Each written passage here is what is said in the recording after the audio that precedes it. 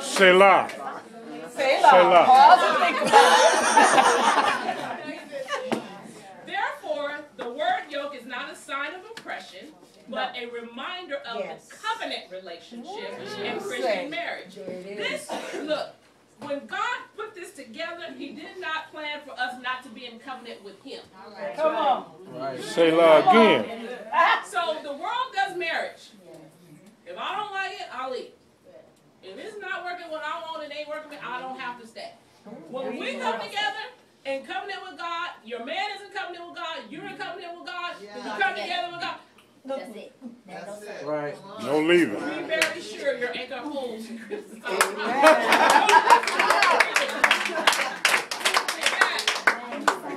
All right. So this refers to morally correct modality, which is a process or actions in the case of marriage. So you can't just like haphazardly decide, yeah, I think I'll get married today. Okay. That's not how it works. Don't do it. Okay, let's go here. Nuptial. We always say nuptials. Write that down, nuptial. This tie confers responsibilities on partners to share self, time, pleasure, pain, etc. All right. Nuptial. Selah. Personally one with another in the expression of mutual love. Therefore, conjugal rights as used in this text will refer to relationships conferred on spouses within the marital bond. So we're not talking about shacking. Okay. We're not talking about just having a dude or having a chick. All right. We're talking, well, that's what y'all say, right?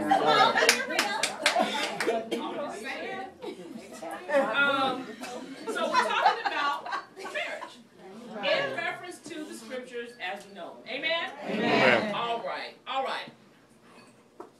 So we have a working knowledge of the word conjugal. And so when I first heard it, I was thinking like, Lord, I mean, is it just sex? No, it's not. That sex is like the smallest piece in the puzzle. So what I got from this study is that when we say conjugal love, we are coming together, look, in agreement. Because I pick you and you pick me.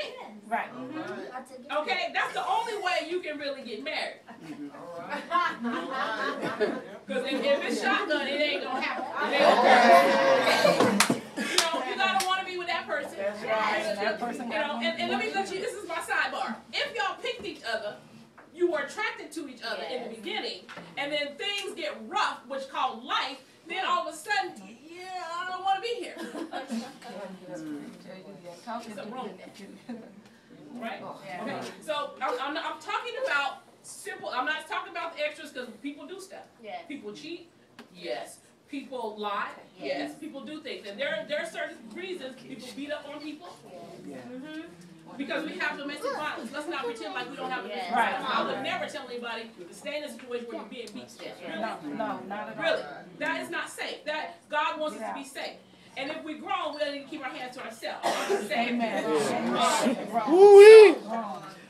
Sex was designed to be explored with the marital relationship. It was not designed, we already heard talk about purity. That's what purity is. Keeping yourself pure. Keeping yourself for your mate. This is what happens. This is the story I got with my mom. My mom told us this when we were growing up. Okay. My mom is a women's healthcare specialist, so for us, the sex talk was like all the time. Sex talk.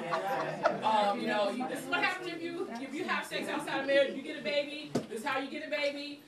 So I'm like, okay, dude, I got it. I don't need to hear no more. Pure. She said, your purity is not just your body, it's your mind. Okay. All right. Good. It starts with your mind. It starts with a thought. Good one. First of all, today, I don't know how we keep our children pure. Because you watch TV, everything and everybody is on TV doing everything on Talk, TV. girl, talk. So you have to cover this. As your children, you have to cover your children. Your spouse, you have to cover your spouse. That's right. You have to tell like I tell my husband all the time, my husband's really good because he really makes me feel like I'm the woman, I'm the bad mamma jamma. so he always like, he's very playful. And I used to get mad, like, dude, really, would you quit? You know? And I'm like, hey, don't you want me, you don't want me looking at nobody else, right? No. No, I really don't. He said, well, then that's my job, is to play with you.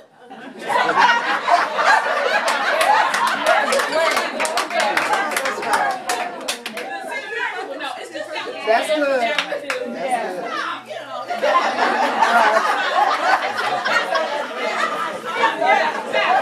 So you have to, forsake your spouse. When you're married and you have kids, you can't forsake your spouse. Yes. Because look, if y'all ain't paying attention to him, he's gonna pay attention to somebody else. Right. Amen. So, and I think a lot of times, as Christian women, sometimes we get a little pious. And we're like, you know, we never let our husbands see us naked. That's why they married us, so they can see us naked. Right there. She's going in, y'all. You gotta go, man. Trying to run now, man. Oh, Lord. I'm going to take this camera. I'll see you later. Oh, Lord. I'm going to take this camera. I'll see this later. That's why they married. That's true. Shando Isama. Hey. Oh, boy. In the bed, you jump in the pajamas, whatever.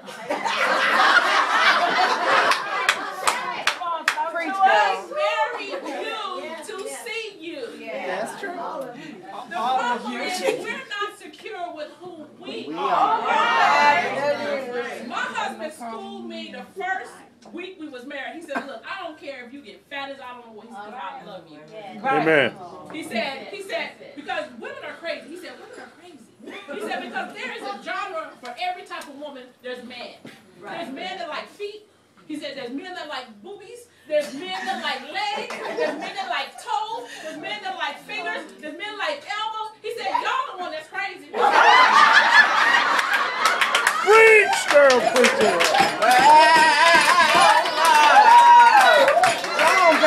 Go on in, go on in, go on in. Now, Lord, now, Lord, now, Lord. That's the truth. Yeah. Okay. Oh, yeah. Okay, see, this is the deal. Truth. Oh, Lord. Woo, that's good. God created, he created it beautiful. That's right. That's right, preacher. Sin came and distorted. That's right, preacher. That's right. You're speaking and so right. we have made it, the church, religion has made it. Come on. When the best thing you have with your mate is that intimate time. But see, for us women, we have to train them. Intimacy don't come because you want to at 10 o'clock. Yes. Intimacy come when you empty that trash.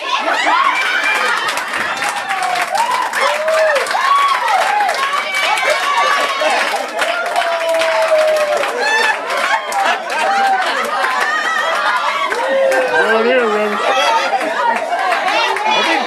Turn around. Don't be looking back here. Turn around.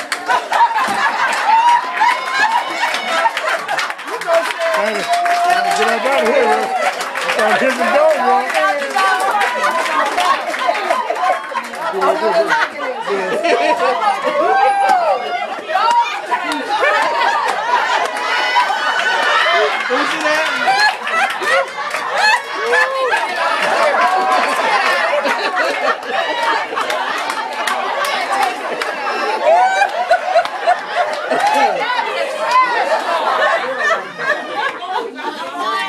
She telling the truth, though. What the?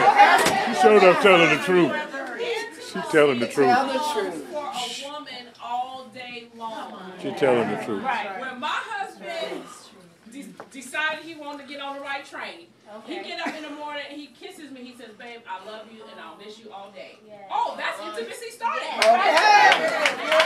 She telling the truth. I make some breakfast, you know. I'm saying.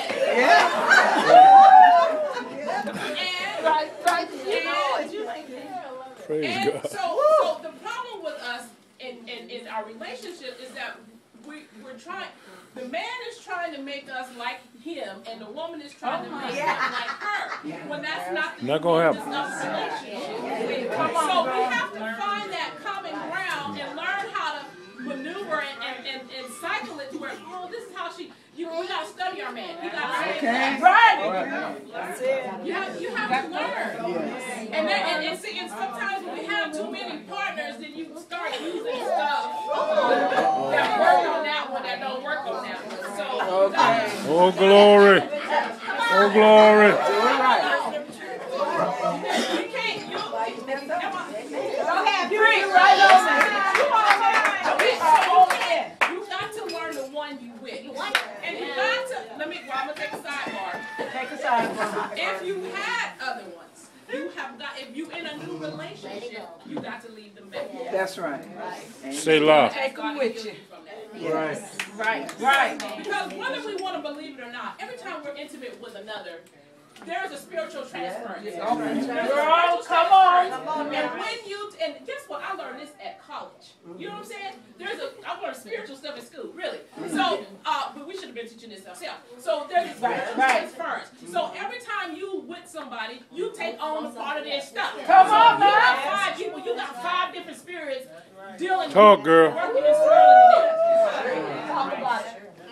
So then Exorcism. I need healing. I need deliverance from Yes. Joe, Jim, Jack, and whoever else. So you got to get rid of that.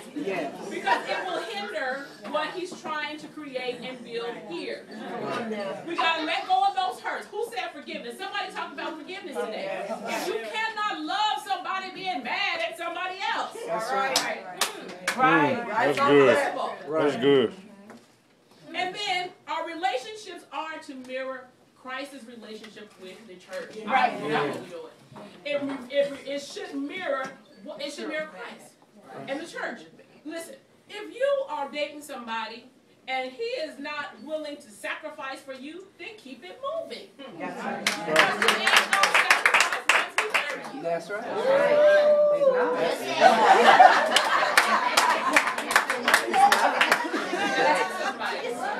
Selfish is what selfish is.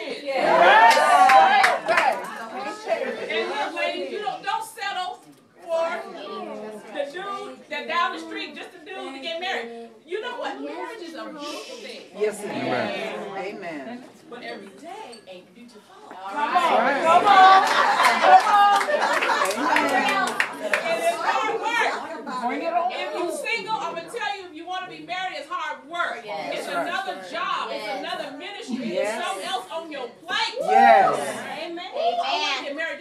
You know what y'all see? Y'all see 2 people getting out the car on Sunday, walking up the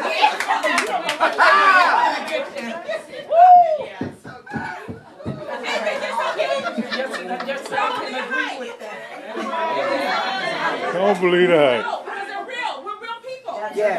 We're real people. We have issues. Sometimes we bring the issues right to the step of the church before we go in. I can only be me, and I can only be real and honest and true. Because I can present to you this facade that I'm perfect, but then that wouldn't be me. Because I like my flawed up self. Because it's hilarious. I mean, I laugh at myself. Sometimes my husband and I would get into it. We would take separate cars. Shoot, you get on my nerves. And then you want love, really? Really? And I know you feel that. But then we have to reel it in. We have to say, Lord, I don't know. Sometimes I don't find myself walking around the block talking to the Lord because I'm like, I don't even understand this dude. I don't even know who this is. Help me. This is a part of it. You have to ask God daily. Help me understand him for today. For today. Daily bread.